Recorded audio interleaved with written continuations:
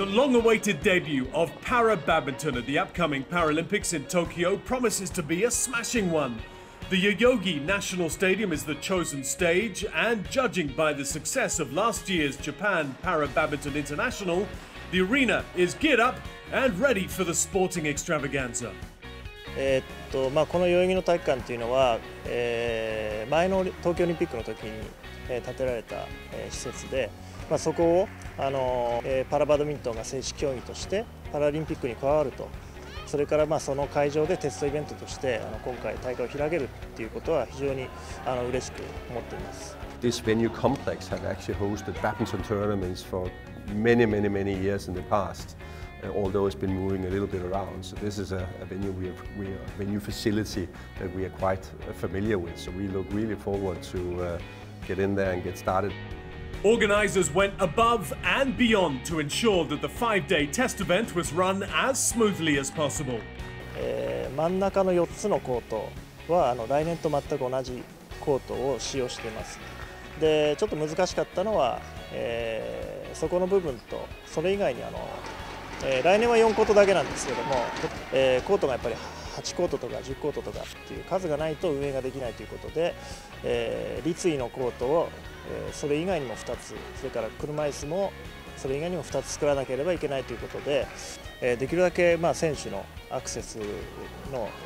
楽にできるようにということで、福祉車両を25台、小さな車を用意しています。で、何回にも分けて、30分おきぐらいに車を配車して、できるだけ選手が早く乗れて、早く会場に来てアクセスできるというような工夫をしています。So, with a successful run in 2019, both the BWF and the players are confident of an impressive bow for Para Badminton come September. The Japan Para Badminton Federation, along with Tokyo 2020, has done a very good job of organizing this Paralympic qualifying event. The organization level has been very high, and the volunteers have been very supportive of the tournament. I'm very happy with the transportation service and the arena itself. It's good. So yes, I think they've done a very good job of making it very comfortable for these athletes to compete in this event. I think it's a really great hall, and there's so many people that can fit in the hall, and that's great. And there can be a really good atmosphere here in here. So yeah, I think it's going to be great. I'm really looking forward to play here at the Paralympics. Well, hopefully, if I get qualified, but yeah.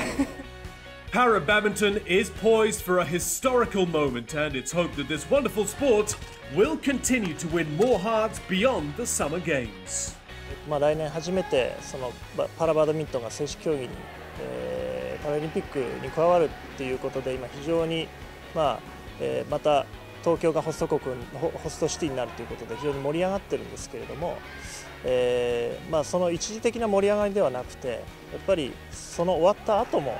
っぱりこういった国際大会、競技の普及っていうものをね継続して